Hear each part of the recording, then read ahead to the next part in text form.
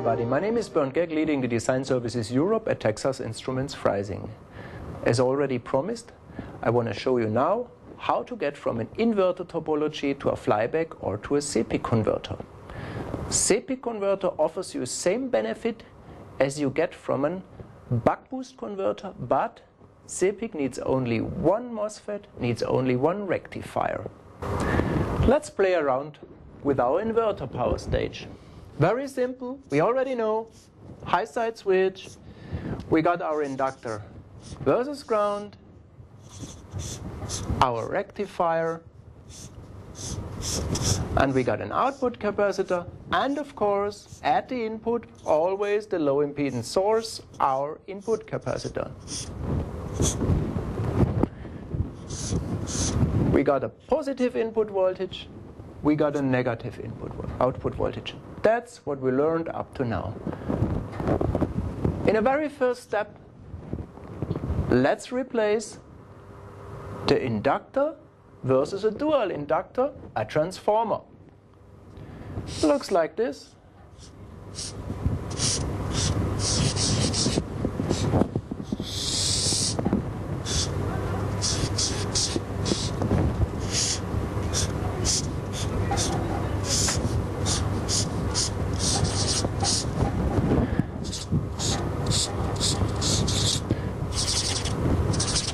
The electrical behavior of this circuit compared to this circuit with a well-coupled inductor will be exactly the same.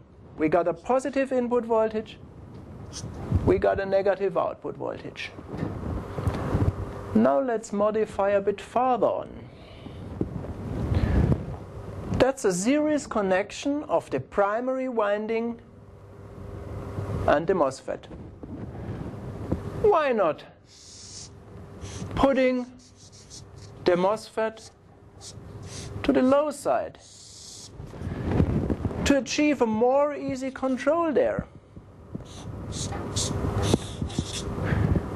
So all what we did is we changed the primary winding with the MOSFET.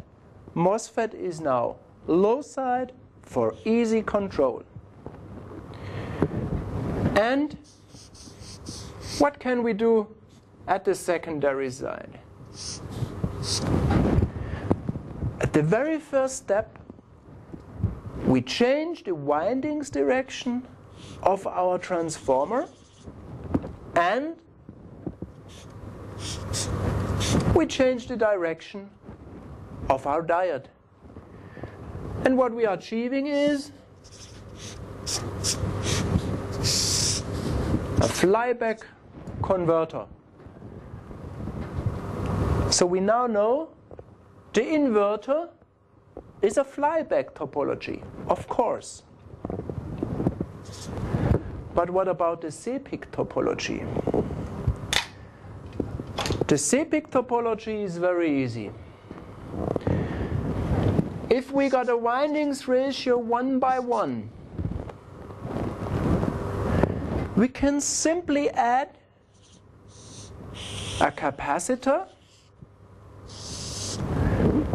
from the drain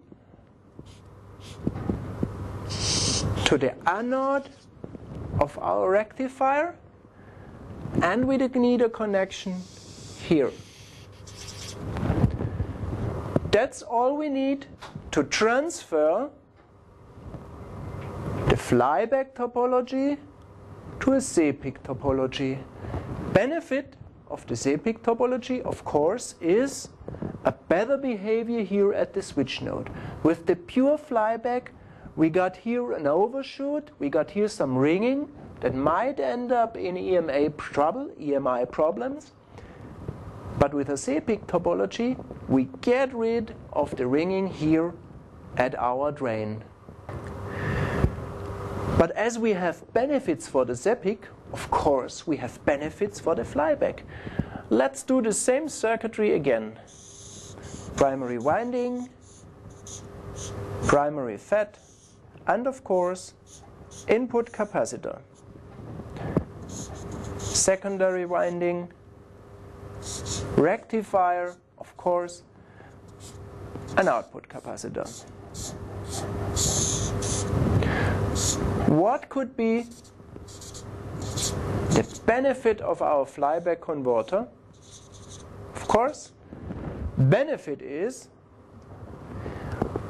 with a perfect calculated windings ratio here, we can cover a big input voltage range. That's the first benefit.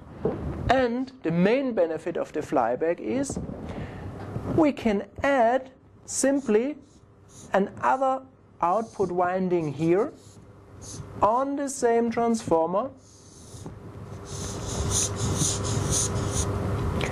Means we can get a multiple output. We can create several output voltage within one single power stage. That's the benefit of the flyback converter.